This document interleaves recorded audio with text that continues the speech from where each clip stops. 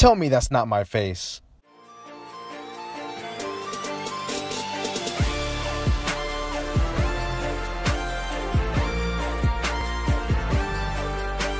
What's up, fam? Today's vlog is going to be a little different because I had nothing vlog worthy this week, but today I'm just going to talk about my hair growth, the journey to the braids, and where we stand right now.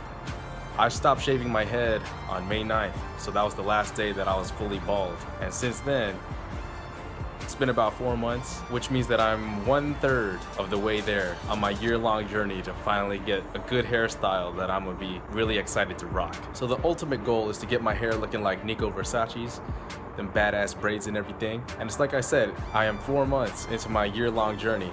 I am 33% of the way there.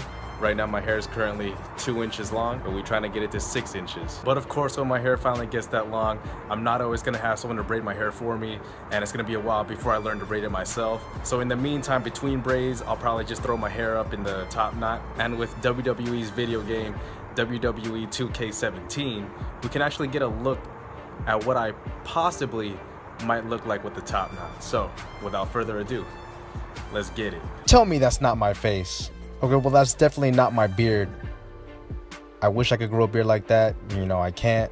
But, like, you know, that's possibly what my hair is going to look like. You know, that might be the top knot on my head right there, you know. And then, you know, I had to get that Iron Fist tattoo.